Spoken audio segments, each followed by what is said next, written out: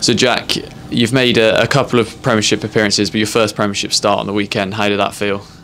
Yeah, no, it was exciting. Obviously, it's pretty nerve-wracking, but for the last 4 years I've been training to try to get a couple of opportunities. So, I really enjoyed it. Felt coming out there. It was a disappointing result, but it was exciting day for me. And you started obviously alongside Billy Twelvetrees, who's got a wealth of Premiership experience. How much does that add to you when you're playing outside him? Yeah, well, I since I was through the academy, I've always been looking up to him. I remember him playing for the Lions and stuff like that. So yeah, to play with him is pretty cool. Obviously, it makes it easy job inside you when you've got a player of that class pulling the strings. So yeah. And obviously you went out to America for a period of time. How much did that kind of push on your game and allow you to kind of get to this point now where you're starting Premiership games?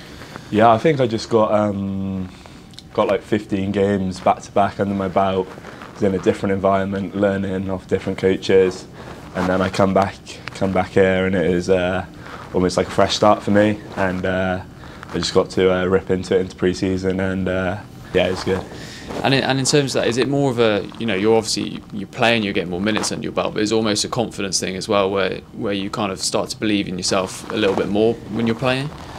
Yeah, obviously, like the pre-season games, you boys get an opportunity, and when you go well in them, or the team does well, you do build confidence, and then it's just backing that up on the big stage really.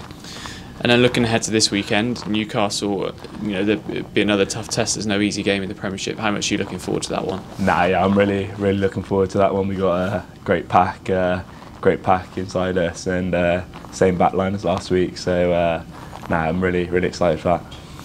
And obviously you'll be looking to bounce back. It was a disappointing result against Sale, but you've kind of been able to have that game to gel a little bit more as a back line. So hopefully it'll reap dividends this time.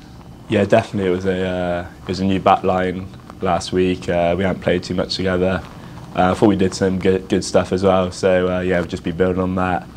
Hopefully find the ball a bit more and show what us boys can do.